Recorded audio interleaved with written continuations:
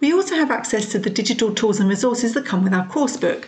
So for example, here I've logged into the Pearson English portal, and this is my dashboard, so I can see all of the digital tools and resources that I have access to because I have the coursebooks.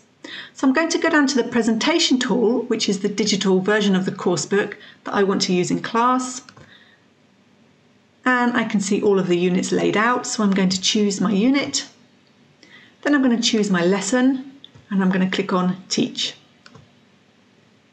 And here I can see a page view of the entire lesson, and so I can also show each activity or each exercise one by one.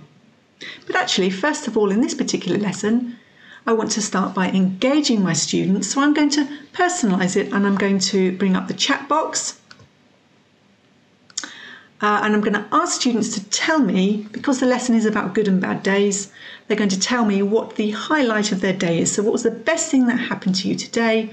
What's the most interesting thing that happened to you today? So they each type a sentence or two in the chat box, and from there I can nominate students to expand what they said in the chat box, to say a little more, or to ask each other a few questions in open class. So that's a way of engaging learners because it's personalised, and hopefully it will activate their knowledge of the topic. It'll get them thinking about the topic, and they can use some language previously learned as well. Now I'm going to share my screen. I'm also going to share my audio here, and I'm going to bring up my digital tool for my coursebook, and I'm going to click on the exercise that we want to do next. So this is still an engage task. I'm going to go to full screen, and I'm going to ask students to look at the pictures and to tell me, probably easiest to tell me which two, so they need to type the letter, which two are having a good day, and they type their letters into the chat box, which I can see here, and so I can assess that they've understood which ones are having a good day, which ones aren't. I might extend that a little bit further. So I might actually ask students to choose a picture, and they have to then type in the chat box, or I could nominate a few students to do it orally, depending on the size of the class. But I could ask students to just type a sentence to say what happened to them. So for example, I'm one of the people in the pictures. Well, I've been at home for days and days and days, and I haven't seen anybody. Everyone's busy, so I can't message them. I've seen everything on Netflix. I've seen all the films on the TV. I've read all the books in the house. Oh, it's not a good day today. And I can get students to then type in the chat which picture I'm talking about. And then students can type in the chat box their sentence or two, and then I can ask students to say orally who they think each person is talking about.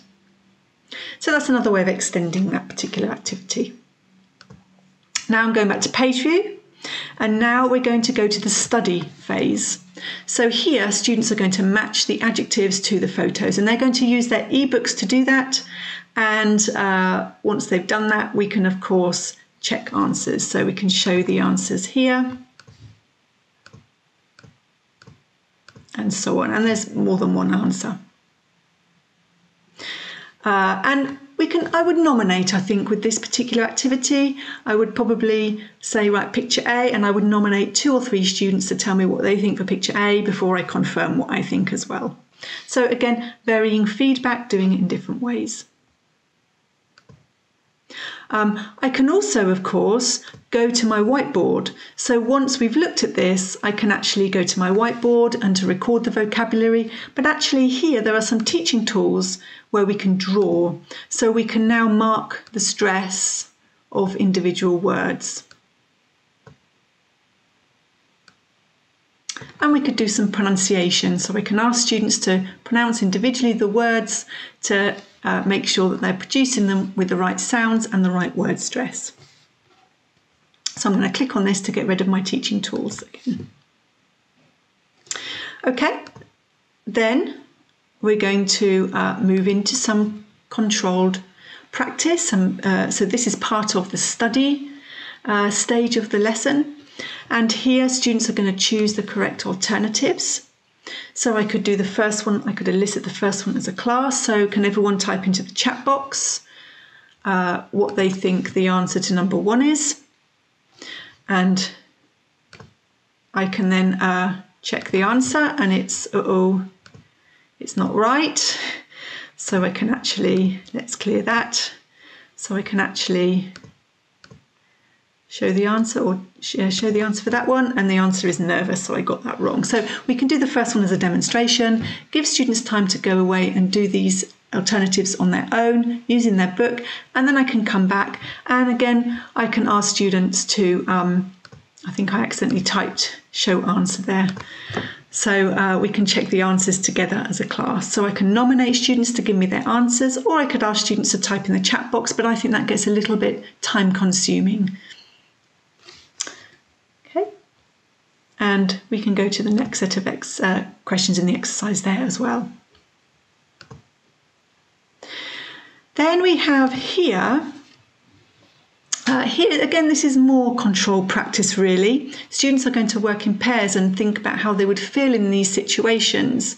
So they are just, it's sort of semi-controlled. They're producing the words, they're matching the words, but they're not producing the adjectives in sort of a longer sentence about themselves, for example. But here I'm going to use the breakout rooms. So students are going to go into pairs and they're going to do this task, and I'm going to drop in and monitor them, each pair, as much as I can, and I might notice some of their pronunciation regarding the adjectives, something like that. Then in whole class, I can nominate students to give some answers to each one. So make sure that I cover all of the pairs where possible. The next step is still practice, but now we're activating, because here students are going to actually write a sentence describing a situation when they feel this way.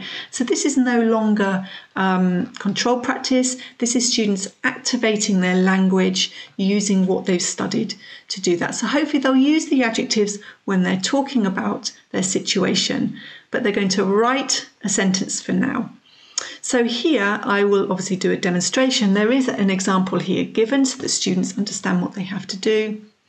And then I'll give students time to go away and write their sentences. And they can, of course, contact me via the chat box if they want. They can actually type in a message to me personally if they prefer, if they want to check something. Once they've finished doing this, I can then go to the next task, which is actually students working in pairs. This is where I'm going to put students into the breakout rooms, and they're going to guess which adjective their partner is describing. So they're going to read their sentences and guess the adjective. And then, of course, I would encourage them to ask follow-up questions. And here I'm going to be monitoring their use of the language to make sure that they're describing situations that actually are related to the adjective that they're describing, to make sure that they've understood the adjectives, and when they ask follow-up questions that they're using those adjectives in the right way. Once that's finished, I'm going to, while I'm monitoring, I'm going to note down any errors or any good uses of the language that I notice, and then I'm going to go to my whiteboard and I'm going to clear this.